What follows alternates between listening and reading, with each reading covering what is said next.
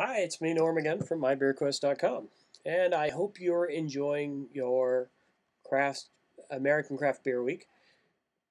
I'm gonna be busy the next couple of weeks because I'm gonna be moving, so probably gonna be a little bit more infrequent beer reviews. Yeah, I know I'm gonna be getting changing this somehow. I don't know, so might be different places. Might try to do a couple more here before I move, um, but things have to be done. So this next craft beer is a West Coast craft beer I hardly ever talk about, the brewery, but I thought I'd talk about it for American Craft Beer Week. It's Rogue. Rogue, and I'm sure you all know Rogue. If you have not tried Rogue, they're from Oregon. You should try them. This one's kind of unusual for them because they're known for really big, strong flavored beers, much like Stone, if you're familiar with Stone. Um, but this one's a Pilsner, so I thought that was kind of unusual. And also, lately I've been trying to encourage more and more people that aren't regular craft beer drinkers to, at least try them because and they are kind of intimidating for some people.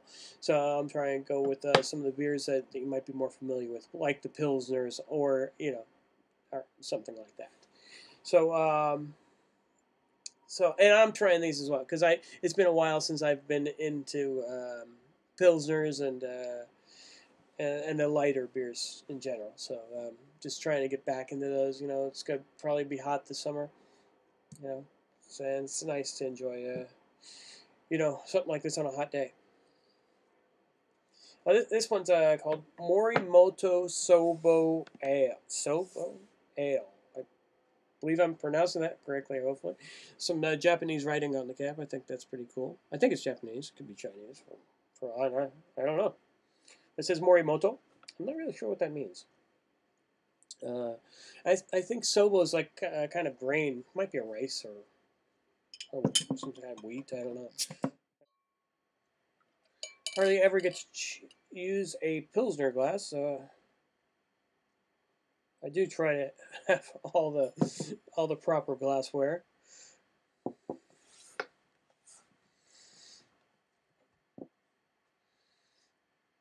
Yeah, it smells very much like a pilsner.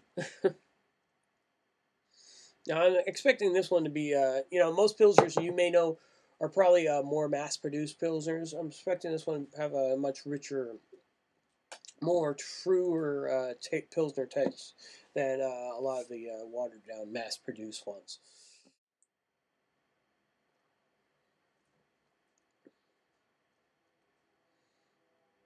That has an interesting, really nice. It's a really nice taste to it.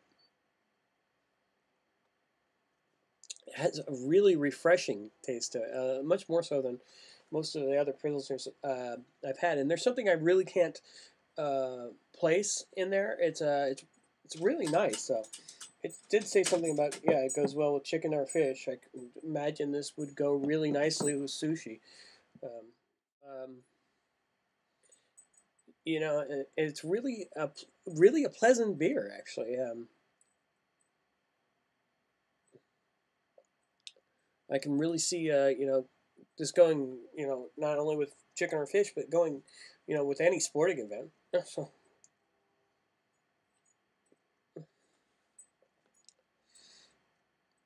really nice finish. A really smooth, nice finish. I don't I don't know the APV like I usually don't prepare for these. I should really prepare a little bit more, but I have a fear that it won't be as honest or as genuine if I do prepare. Oh gosh.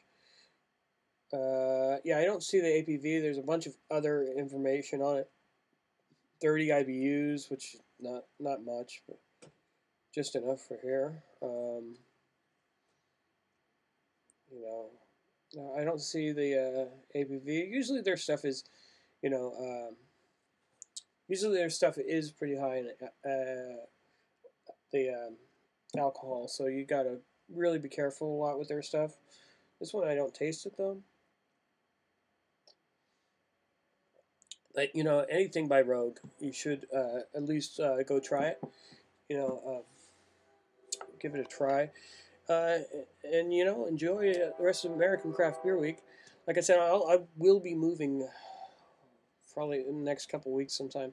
So I don't know how many more of these I can fit in, but I'll see what I can do. So thanks for stopping by. Cheers. Enjoy your beer,